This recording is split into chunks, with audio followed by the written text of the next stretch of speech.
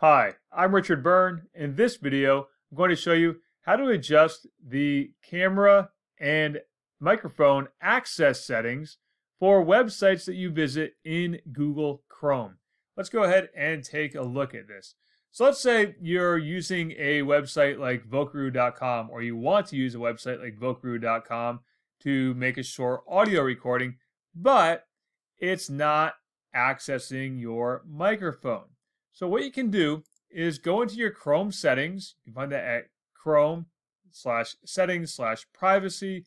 You can also get there by opening up that little hamburger menu in the upper right hand corner and going into more tools and then choosing your options in there.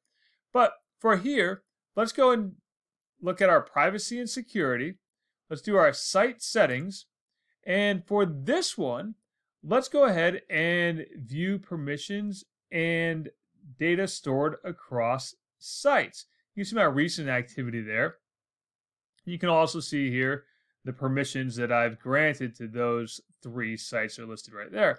But let's go ahead and change that for a different site, like let's say Vocaroo.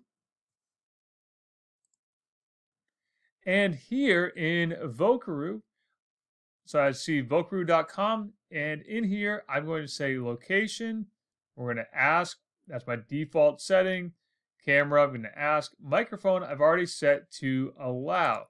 Now I can reset it to ask every single time, but if it's a website that I'm going to use a lot, like this one here, well, I'm going to just allow it because I use it all the time. But you might want to use the ask every time if you're not sure that you're going to use it all that often. Now you can also go in there and block access to it. And if you've accidentally blocked something, don't worry, you can always go back and change that again.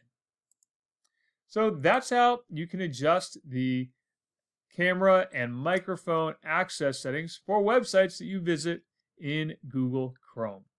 As always, for more tips and tricks like this, please subscribe to my YouTube channel or check out freetech4teachers.com.